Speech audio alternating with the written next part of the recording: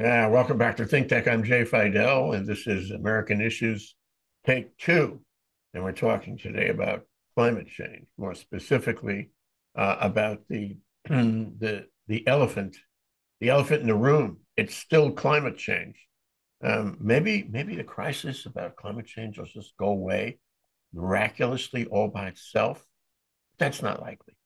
And we're going to handle that against the background of what's going on, in other areas, in politics, for example, in war, for example, and in distractions around the world.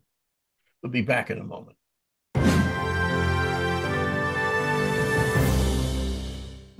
This discussion, we have Stephanie Dalton, our regular contributor, and Vicky Cayetano, our regular esteemed guest. Welcome to the show, ladies.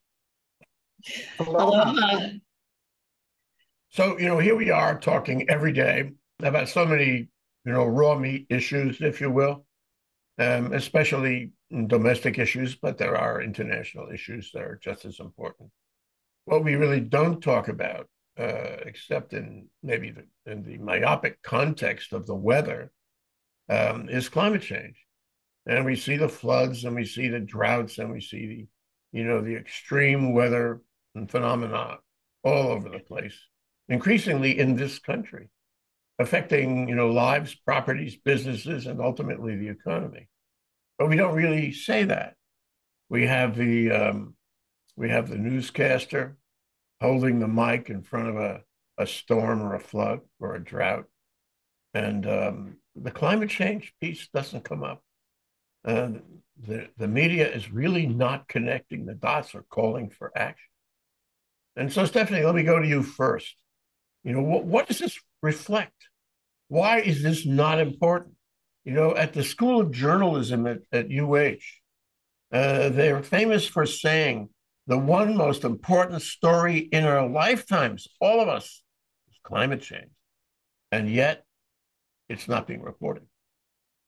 It is an irony, isn't it? Since the person standing out there in the wind and whatever, rain, snow, is only out there probably because climate change is occurring, and we're a degree we're a degree warmer. We're 2 degrees warmer, I believe, than 50, 80 years ago. So that is a very good question, Jay. And it may be this parochialism, right? That so people want to hear about what's going on in their world nearby in the neighborhood. But it is an opportunity to remind folk of getting as much control as we can have over the climate, which means taking care of some of our carbon emissions and thinking more seriously about of the efforts that are being made. I'm sure that could be worked in if somebody in the policy department of our media, would promote, connecting to the bigger issue. It's a good time to remind people. You don't want to have this kind of destruction and damage and discomfort from the storm. There's a way we can reduce it. Why, Vicky? Why does the press not connect it? Why do we do raw meat in Washington, in the Beltway, and Trump and Congress and the GOP, and in alternative measures focus on Europe and Ukraine and Putin and all this, and further alternative to Xi Jinping and China and the possibility of war in Taiwan. All of those are so sexy, so raw meat, laced with the possibility of violence. But we don't talk about climate change. Why is it that we put the priorities wrong this way? Well, Jay, I think like Stephanie said, there's a lot of distraction going on. And I think that one of the problems for us when you talk about the media is that there is a segment of our media that's owned and controlled by people who don't want to connect the dots or who don't believe that you can connect climate change to what's happening with what we've experienced in the last few years. And so, media has now become not so much about journalism like what you folks do on ThinkTech, but it's more about the money. It's a business and what sells. And I think they're very hesitant to offend or reluctant to offend a part of their business line that would be impacted negatively in a financial way if they connected the dots. And that's why you're not hearing them talk about it or connecting the dots to what's happening to us with the failure in our country to address climate change. With that said, it's not so easy either, and while corporations have been pushing on that in that direction, when you think about Hawaii's plan, for example, in 2045, we will be achieving 100% clean energy. Excellent goal. How are we going to do that? What happens to all of the vehicles that we have that are not going to be on this energy? Do we have all the outlets where we can plug in electrical vehicles, apartments? Think about how to execute that. So, to the state's credit, they talk about this and they're going to put money on it, but the plan to execute is very challenging. But we have to start doing that. You alluded to the fact that some people in the public conversation don't want to talk about it. And indeed, an oil company might be motivated not to talk about it. And a media supported by an oil company might be motivated not to cover it. But, in the Trump years, we learned that bloody everything can be politicized. I mean, medicine, vaccines can be politicized. School books can be politicized, and on and on. We could spend the whole show here talking about all the things that have become irrationally politicized. But don't you think, Vicky, that climate change has also been politicized? Aside from corporations that have a clear vested interest in avoiding the issue, there are a lot of people that feel like denying the vote. They deny that climate change is happening. Absolutely. I'm sorry to say, but everything has been politicized, as we have seen. And it's also created now the inability for us as a people to come together. And this is one of the biggest challenges, because you want to solve big problems, big issues. You've got to come together and find those solutions. The other thing is we talk so much about it that I think it falls on deaf ears, and the next generation talks about it some more. Think about if we put some action into this instead of just, verbalizing the concern. We have got to put into place action. In Hawaii, to me, one of the things we have to start doing is taking a serious look at this plan in 2045. That is right around the corner. How are we going to achieve that? If we don't start making headway now, the reality is we're going to start pushing back again and realizing that that's not a possibility. Yeah. Stephanie, it strikes me that we the older people look to the younger people to be conscious on this issue. Why don't we call it awoke on this issue? And my question to you is, are the young people awoke on this issue? Do they take the mantle of responsibility to go and lobby and make a plan, whatever, do clean energy and all the things you would want to do to deal with climate change, to ameliorate climate change? But are they doing that? And if they're not doing that, what's missing? What's missing in the world of that upcoming generation? That could make them more conscious of this issue.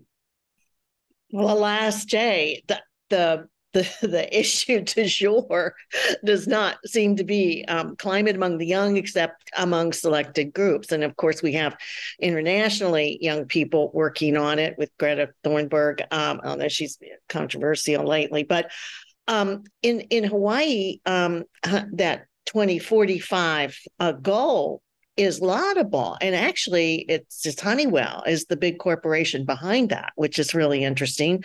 But I think that California has stepped up, and Gavin Newsom has promoted actually a first world plan for achieving carbon neutrality by 2045. So there's a lot written up on this in order to cut the air pollution, reduce the greenhouse gas, and make sure that the fossil fuels industry has, been reduced considerably to maybe like 1/10 of what it does for us now. And of course, the benefit would be that that would create millions of jobs, like 4 million jobs or something that's predicted. So in California, I mean, I would hope there's more commitment to it. I know that in seeing this climate plan from Gavin Newsom that's highly touted as the first really world plan to get to carbon neutrality is not accompanied by mention of Hawaii, who also has a 2045 plan that Vicky just talked about. So I think that that publicity is a little low on this, as well as perhaps the action. I do know there's been a push, and you all probably heard it too, that hasn't gone over so well, but they're trying to make the point that natural gas is fossil fuel. And it seems to me there may be a confusion about where natural gas is coming from. And it looks like maybe there's an effort to educate people about that is not a choice away from electricity, that is away from fossil fuel. So there's lots of work to be done, many ways to come about doing that should be very interesting to the youth of today. I think the natural gas interests have been educating people to think that natural gas is a, quote, bridge fuel. Remember that term? And it's okay. And a lot of people walk around with that notion it's okay because it's a bridge fuel. In fact, it's fossil fuel. You're right. And Jay, the heart of gas is the fracking. So actually, when you go a step further into it, it's really, really very unattractive and a death knell for the earth in additional ways than just too much carbon. So, Vicky, let's talk about the money for a minute. My wife and I went to Reykjavik, Iceland, a few years ago. And, they used to have glaciers and snow-covered vistas. Used to be really beautiful, cold, northern, kind of Scandinavian environment, but further north. But when we went, we found that there were no glaciers to speak of. The snow and ice had receded, temperature had improved. And I kept asking the tour guides, what happened? I thought you guys were, concerned about that. Well, the fact is, there's a lot of people visit Iceland, and they don't want to stress the notion, that they're no longer the old Iceland that we thought, was an example of how to deal with climate change. And I think, that's in their own self-interest, isn't it? And so it's no longer a priority, at least not in the conversation they have with tourists. And I suggest to you that even in Europe, where they try to raise money is so important. We talked about that a minute ago. The European countries, the EU, the NATO countries, they're busy thinking about, Ukraine and Russia and the future of the liberal world order, which is very important for sure. But they're giving their money to Ukraine, not to climate change. And it is absolutely, pathetic how little money they and we give to climate change. Mm-hmm. So it seems to me that you have to follow the money because the money is a metric of the level of interest that we have, not only here, but everywhere in the world. I was just going to bring that up, Jay. That's absolutely right. Follow the money. Isn't it ironic if you think about it? One of the most impactful things to climate change is all this traveling. And here we are in Hawaii, the most remote location. For people to come, they've got to travel a long distance. And so we're talking about assessing visitors a fee. But the fact that they have to travel this distance is one of the biggest impacts to climate change, to the fact that they have to come here or for us to travel there. Think of what that does to the economy. So follow the money. But I think it's very ironic. We talk about it. We don't talk about the elephant in the room, which is coming to Hawaii. That in itself is one of the things you should be looking at, or for us going to the mainland. There was a piece on 60 Minutes only a few days ago about fusion energy. And in fact, the print press has covered that a number of times in the past couple of weeks. The discovery in Lawrence Livermore about the, actual fusion, where you put so much energy in and you get energy plus back. And, it's enough to heat a kettle of tea right now. But, the dream is that soon enough we'll have fusion energy that will light the world, and for that matter, fly those planes you're talking about. However, the issue, and this is really important, is you got some people saying, oh, yeah, we're going to do that in 5 years. Sure, we are. We've been studying fusion for 50 years. And others are saying, well, how about 2050, 2060 before it becomes a reality? What I get out of this, Vicky, is that we are confused about the timeline. The 2045 clean energy timeline was, let's throw it on the wall and see if it sticks kind of timeline. There was no science behind that at all. So query, here we have fusion, which is, would be the great Machaya, that we could have fusion energy and do all this stuff without having a negative effect on climate. But we don't know when. And although we're putting some money into it, maybe a lot of money into it, nobody can tell us it's going to happen soon enough. So we're in a race against time. Don't you agree? That's right. And, time is the most valuable thing that we have, and too little, too late. And sometimes I wonder if these things are being touted to just kind of pacify people to buy more time. But we've run out of time already. Mm-hmm. Mm-hmm. Yeah, when what was his name? Al Gore made that movie Inconvenient Truth back in the 90s. I got to tell you, I was at a dinner party, and somebody told me the movie was playing around the corner at the Varsity Theater. And I stood up and I left the meeting. I left the dinner. I said, I had to see the movie. Goodbye, everybody. Because I realized that this was the biggest story of our lifetime. Nobody else stood up, just me. What I'm saying is that was a big story in the 1990s. Is it as big a story now, or is it maybe a smaller story? And Stephanie, I went to see a play at St. Anthony's. Hank Rogers and the Blue Planet funded this play, and it was about clean energy and climate change, among other things, in the future. And it was for the 6-year-olds, and they loved it, and they walked out singing the songs and chanting, the slogans that the play taught them. And I said, my goodness gracious, this is really a statement of affecting the next generation. But I haven't seen that play later, and I haven't seen a whole lot later. And I think that our level of education for that generation we talked about is actually on the decline. Think about all the trouble in Washington, the trouble in the schools, the trouble in the libraries, the critical race theory kind of perversion of our education for these kids. We're the same priority problem that exists globally exists in the schools, and it exists in the hallowed halls of Congress, where they're supposed to be making public policy. What happened?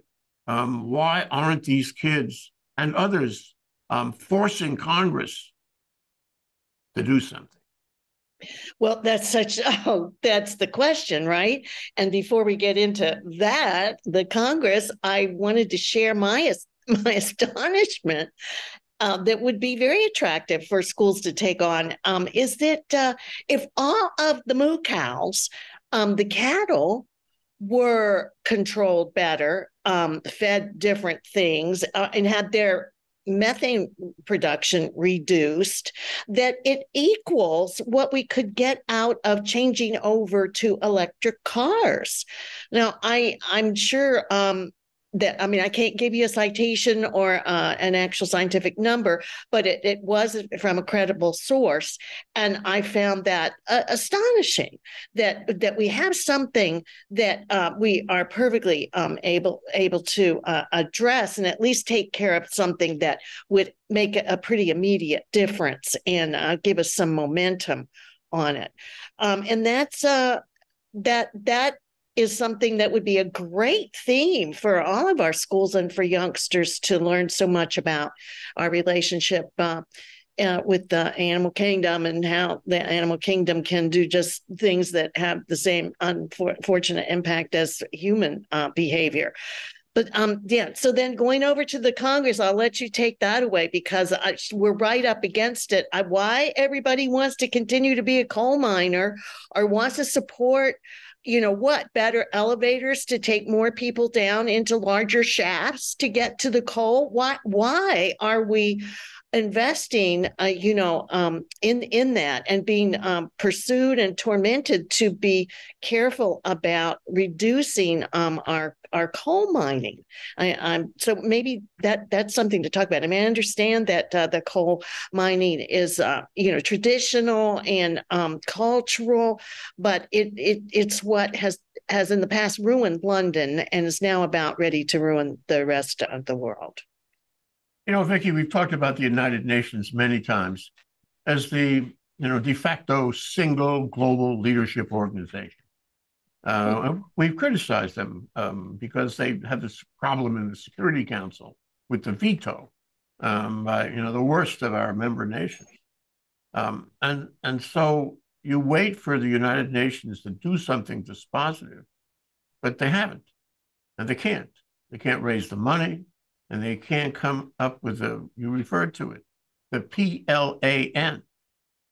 So if I give you clean energy by 2045, aspirational in Hawaii and elsewhere, is that a plan? How do you make a global plan for a global problem? Gavin Newsom operating in California, is that a global plan? They say all politics is local. What about all climate change? Is that local too? Don't we have to have a global plan? Where's that going to come from? And this is the hard question I saved for you, Vicky. What does that plan look like? I think while you talk about a global plan, I think that's going to be extremely challenging because most countries are going to say, look in your own backyard and do what you need to do.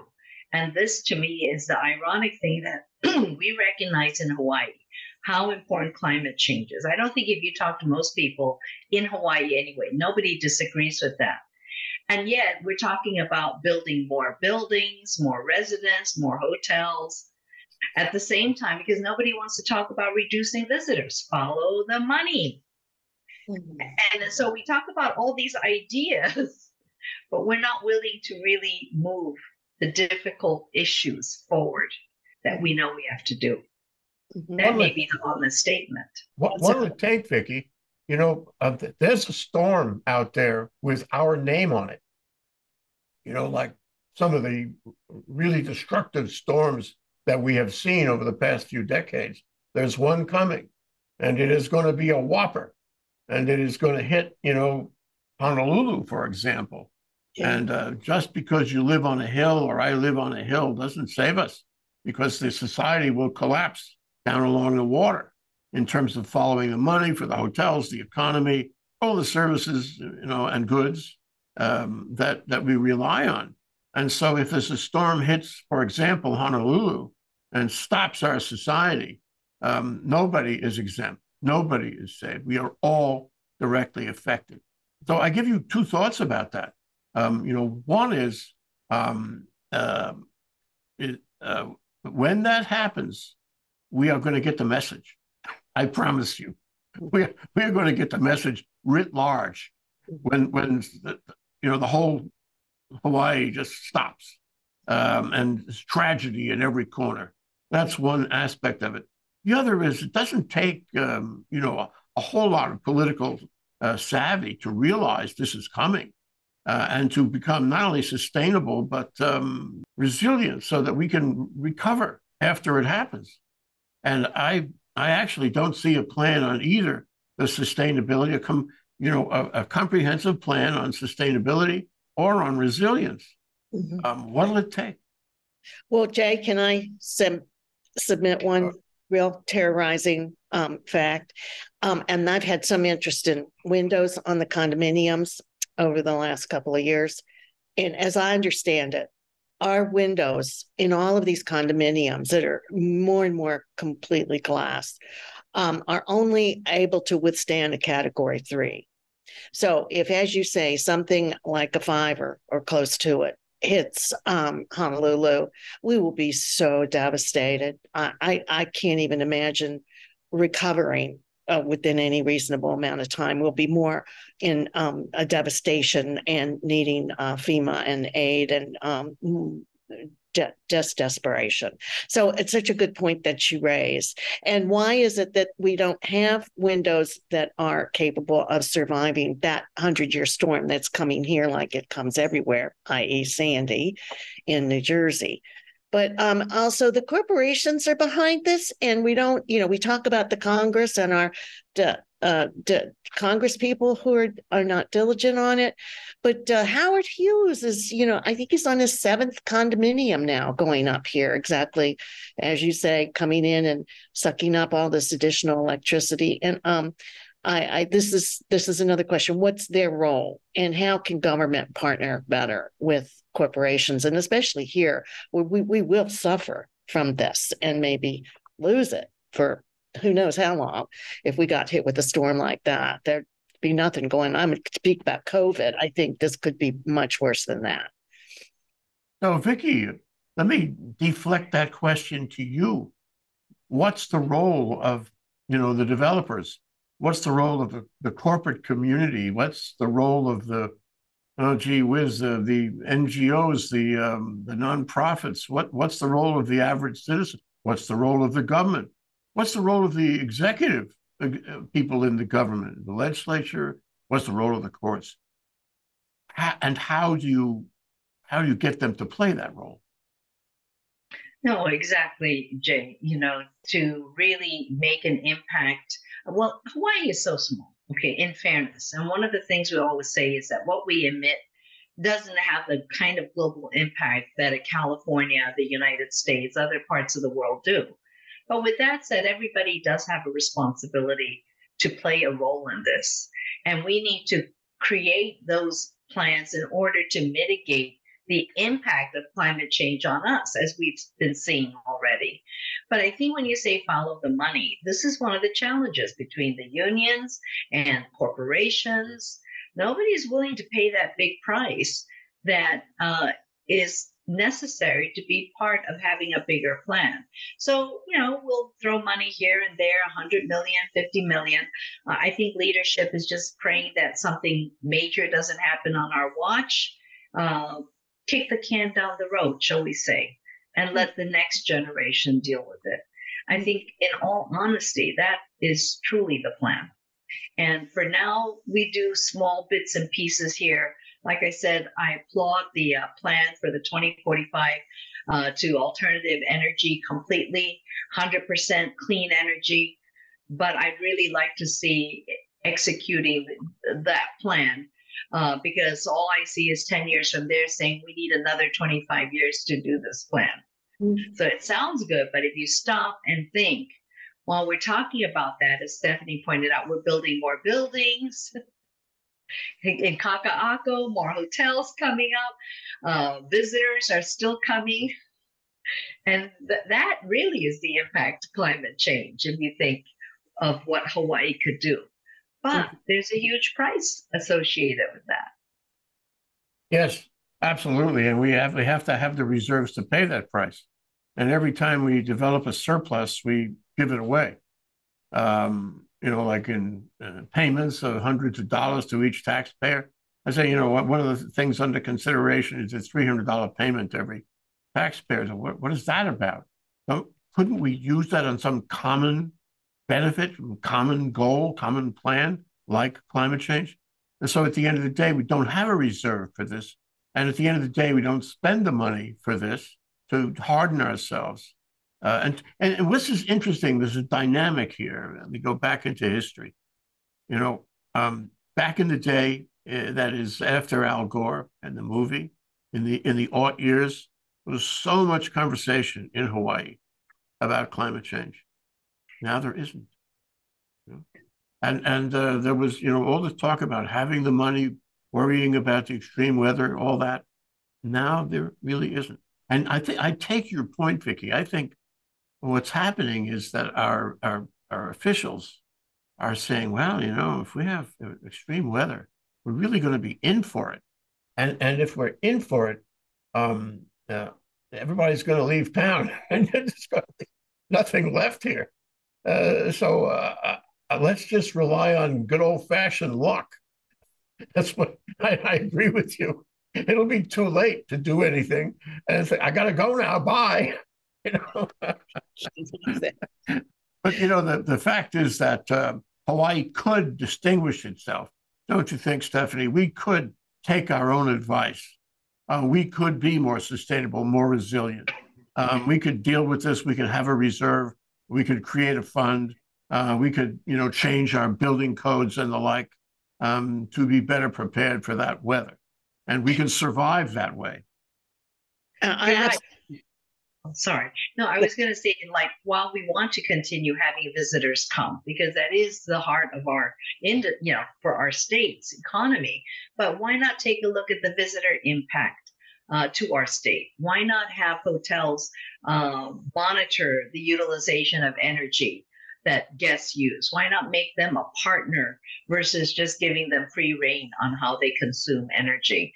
So there's ways that we can, we can't cross that bridge overnight, but we got to start implementing some of these things in order to counter the impact of climate change. I would like to say that if there are any aspiring executive politicians, for those who's out there who might want to be a leader in Hawaii, this is a really important topic, which we're going to be facing up to sooner than we probably want to. So it would be interesting to hear from people about what would be a plan for making these changes from someone interested in doing that at the highest level as governor or lieutenant governor. So there we have some really good questions and some momentum here on getting at that topic and getting it discussed in the ways that there can maybe be a difference made, because I don't see it happening now. There's a problem with the democracy because, the public officials respond to the lobbyists, they respond to their constituents, but they don't look over the horizon. They don't make plans for things that are obvious. And so the science that tells us that the sea level will rise, the science that tells us that our weather will, destroy a good part of our, is likely to destroy a good part of our economy. That's just not, nobody is advocating, that's the problem. You guys, I was looking at some of our old shows back in 2013, 2014, and I had a very interesting show about climate change. We called it, I forget what we called it, but, and one of the points that came up was, why don't we have more young developers out of school? Developers take risks anyway. We have to teach those kids out of school that taking risks that's okay. It's okay in business. It's okay in entrepreneurship and technology development and all that. To be okay in developing properties. And they are the ones who presumably understand that they have a leg up. They have an interest in this, and because it's going to be their state soon enough. And if we had more young developers who were awake on climate change, maybe the developments would be different, maybe more like the kind that Stephanie talks about. But if you were looking for a comprehensive plan, Vicky, that an executive official of the state might adopt and run with and take a risk, a political risk with, and dedicate some money and time and attention and twist some arms about, what would it look like? Well, I think that there is a plan out there. And I think what everyone should be looking at is what it would take for them and it as part of the community to execute that plan. So in our business world, for example, we have a lot of transportation vehicles. How are we going to manage that? And the state should be a partner in that. Do you expect a business to convert fully to alternative energy? Is there some kind of incentive? Because it's a huge price tag to do that. How about small business? How do they play a role? So I think every business as a start should put down, this is the plan. How are you going to be able to achieve it? It's all these pieces that we have to connect together in order to achieve that goal. That takes leadership, doesn't it? Yeah. And it takes priority. And part of it sounds like I'm repeating myself, but part of leadership is priority. Yeah. And the will to do it. Well, Stephanie, if we do nothing, this is the Charles Dickens approach, and we look at the ghost of Christmas future, and we keep on, plunging down the road without calling for people to perform their roles and get on board to, act on a plan. What happens to Hawaii? Well, I think that Hawaii's loss would be a detriment, would be suffered by everybody on the planet, in addition to just generally being sorry to have anybody. Well, you're right. I want to make that distinction. There's the extreme weather, there's the sea level rise that would definitely affect us.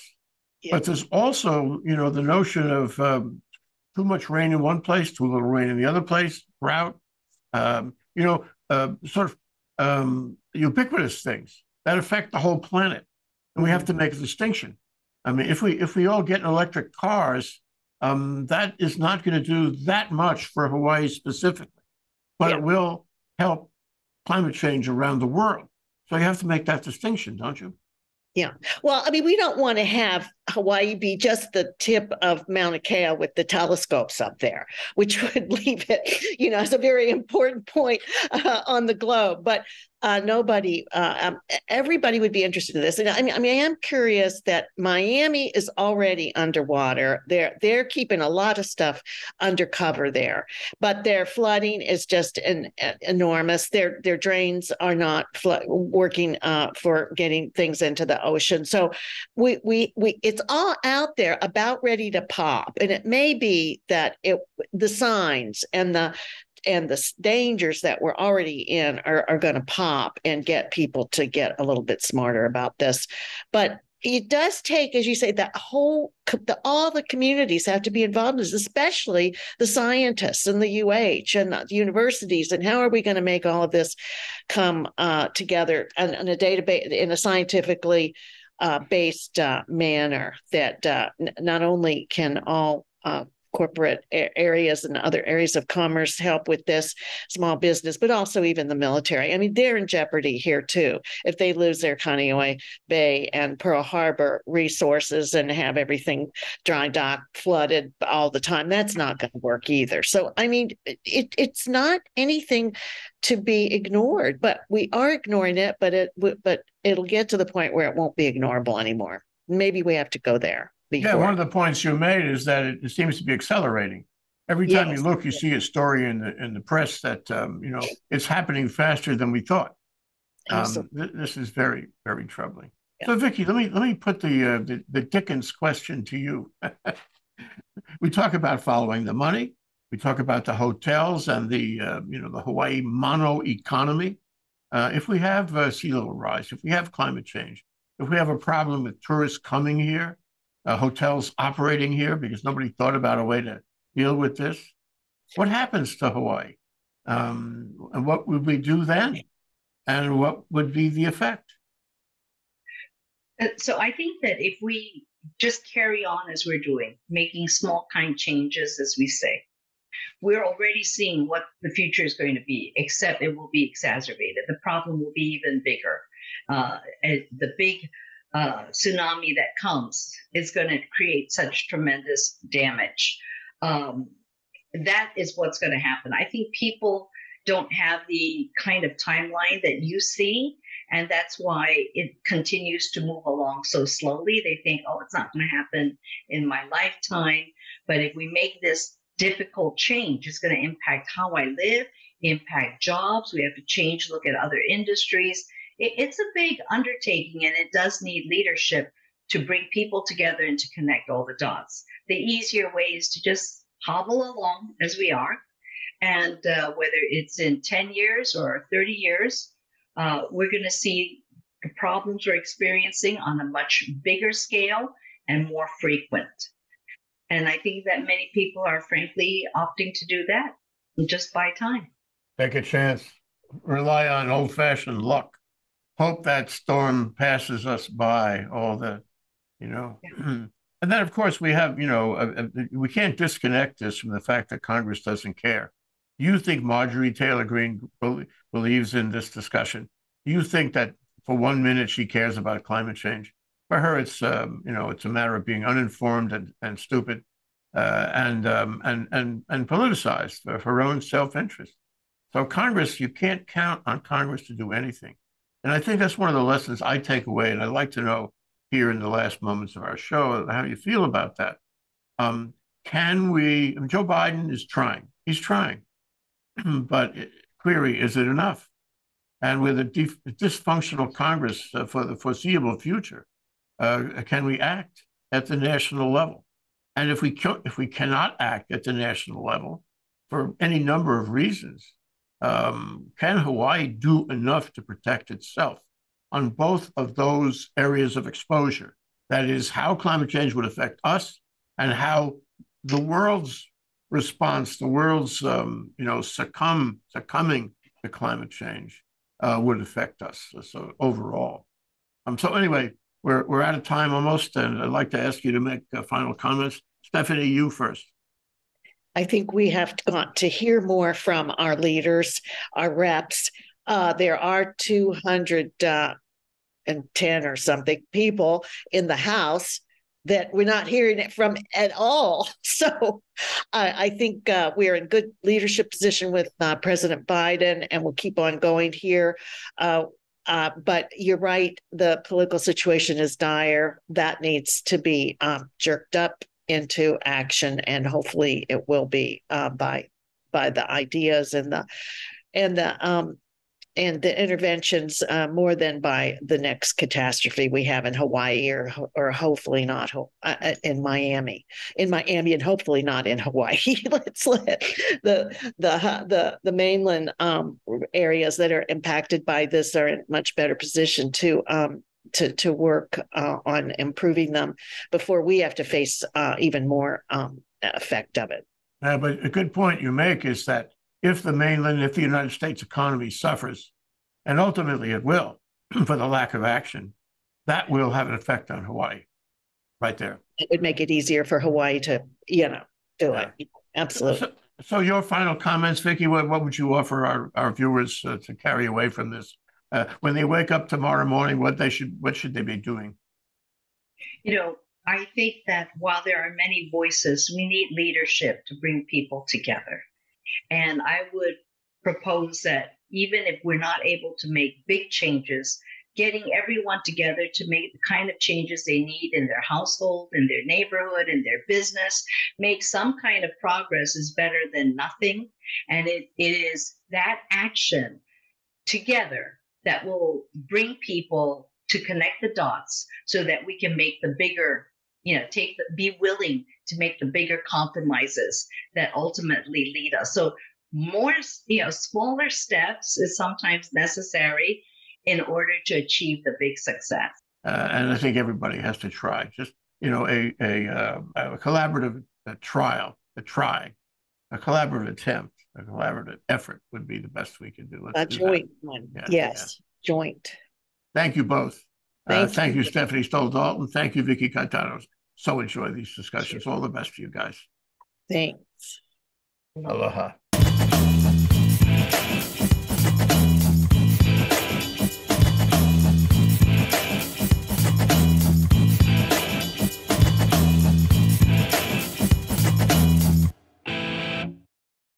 Thank you so much for watching ThinkTech Hawaii. If you like what we do, please like us and click the subscribe button on YouTube and the follow button on Vimeo. You can also follow us on Facebook, Instagram, and LinkedIn, and donate to us at thinktechhawaii.com. Mahalo.